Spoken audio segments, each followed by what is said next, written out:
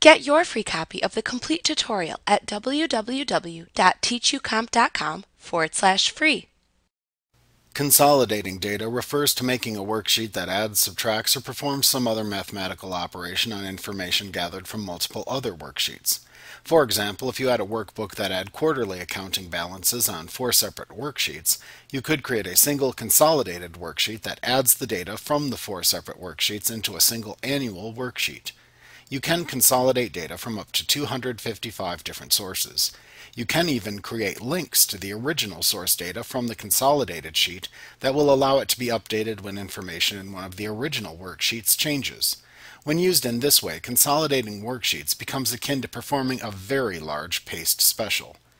Before you perform a consolidation, be sure that you have opened all of the workbooks that contain data that you want to consolidate.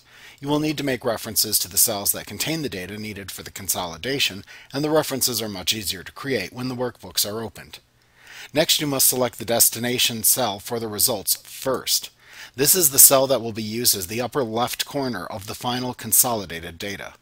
Once you have this cell selected, you can click the Consolidate button in the Data Tools button group on the Data tab in the ribbon.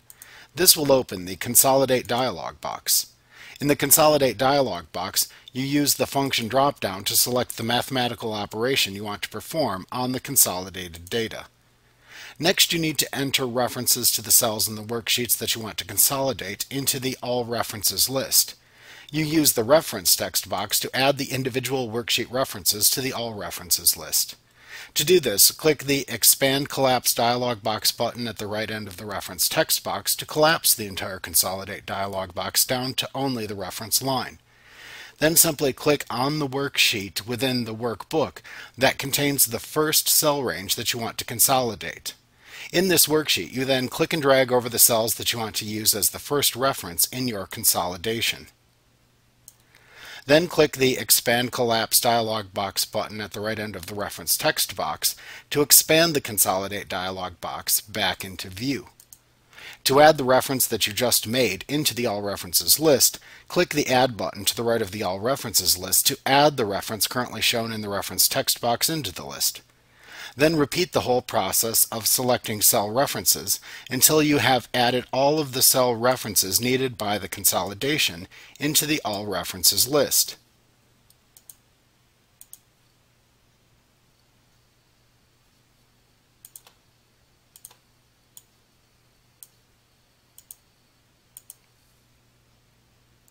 Next, you need to determine how to consolidate the information in the cell references. The references can either be consolidated by category or by position.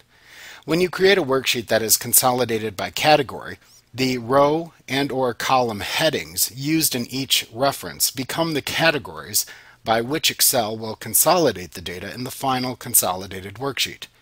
For example, if you are consolidating multiple worksheets that have the exact same headings, such as quarter 1, quarter 2, etc., then you will probably want to consolidate by category.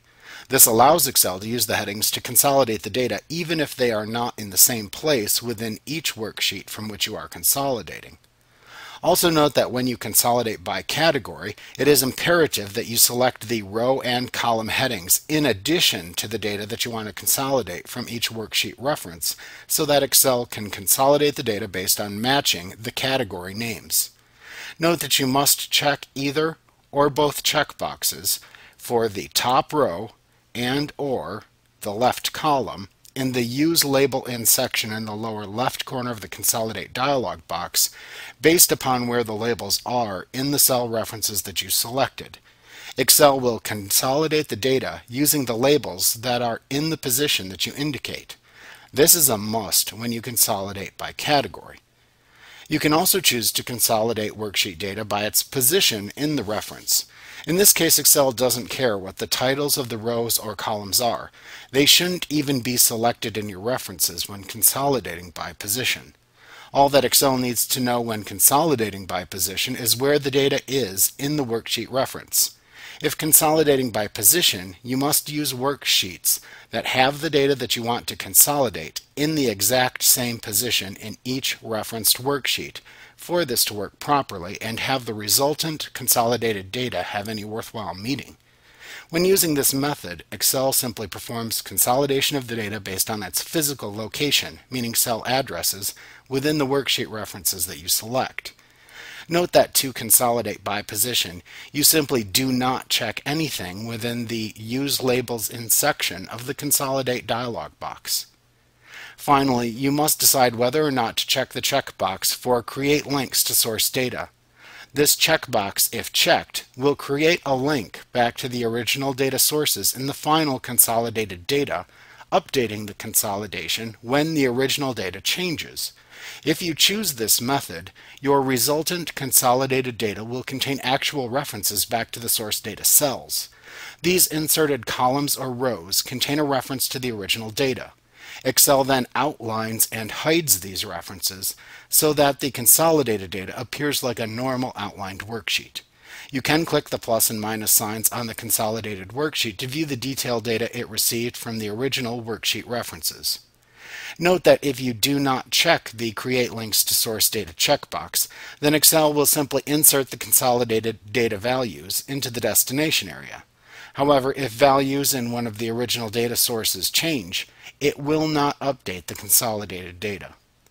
Once you're ready to perform the consolidation, just click the OK button in the Consolidate dialog box.